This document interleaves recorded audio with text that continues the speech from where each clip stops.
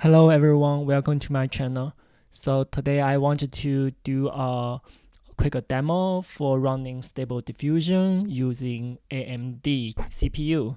So my hardware information is right here.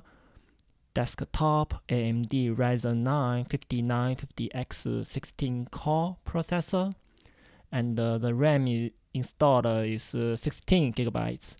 And I opened the task manager, so you can able to see the monitoring information for the CPU. So it has 16 core and 32 threads.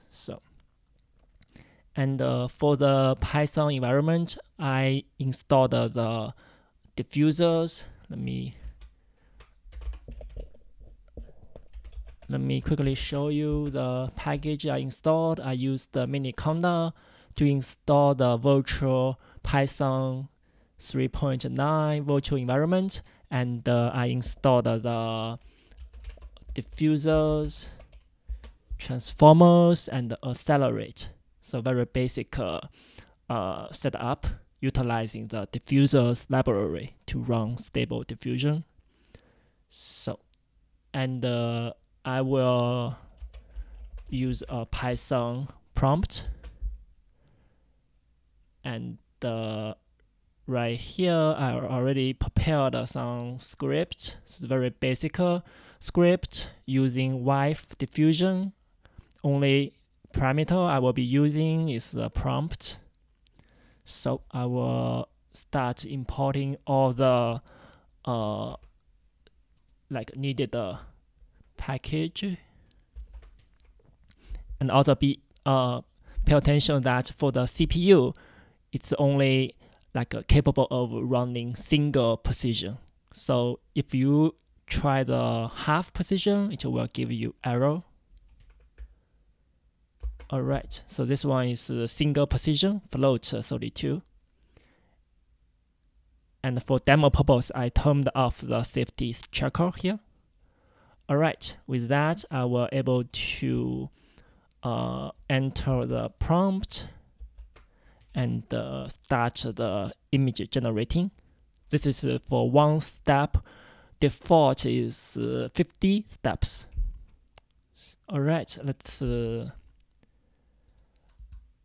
make sure we have the monitor right here, and the memory is here, and we have the prompt ready and command ready. Let's press enter here.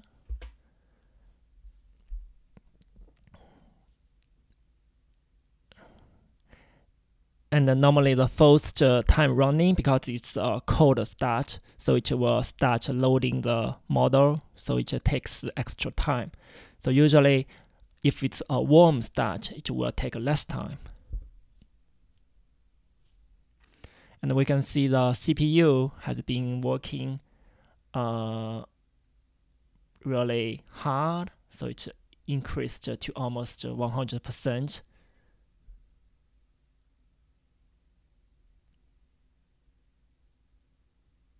And also because I'm also running the recording software, so it may have some impact.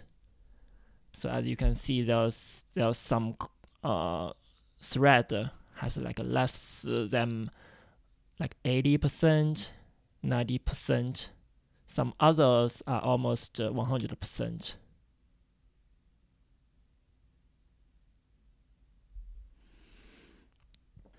Okay, so it's complete. Let's quickly take a look at the image.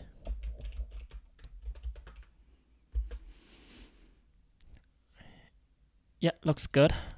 As expected, it generated just successfully. So the speed is about 5.98 seconds for each iteration.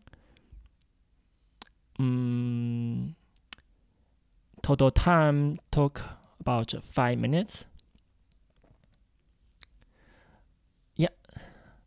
Okay, so next I will generate the game. This time I will close my recording software. So I will take a screenshot after that. So I think that will be more accurate. Okay, so welcome back. So I did 2 more run. So as you can see that it indeed improved in terms of the speed. Okay, so I think that's all for today. I hope you enjoy my video. See you soon. Yeah, if you would like, please subscribe to my channel. Bye bye.